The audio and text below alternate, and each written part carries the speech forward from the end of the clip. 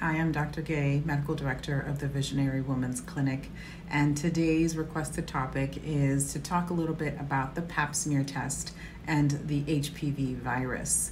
We all get Pap smears when they're due, but not all of us fully understand exactly what the Pap smear is, why it's necessary, and what it tests for. So let's talk a little bit about that today. The Pap test is collected mainly by your gynecologist, but can sometimes be collected by some primary care physicians as well. And if you can imagine the cervix as this circular sort of donut structure with the opening, that's where your period and your blood flow is going to come out of. There is a zone around the cervix that the HPV likes to infect.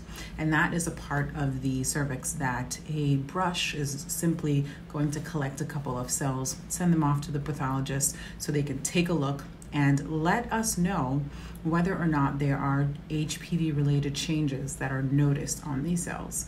At the same time, depending on your age, the human papillomavirus will also be tested.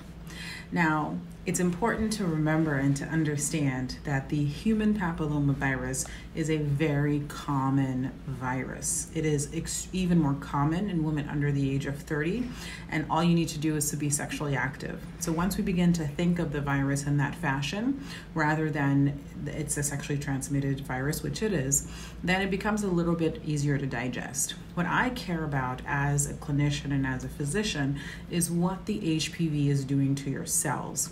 This is what matters.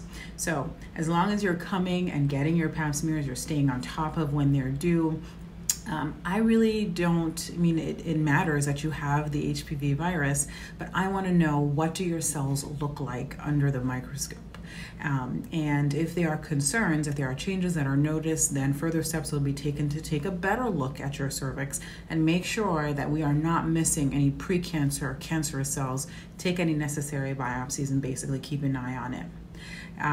The changes that HPV causes on the cervix is a very slow change, and that's something that we have taken to our advantage as healthcare practitioners and have created this Pap smear test, because we can essentially capture the process before it ever becomes cervical cancer.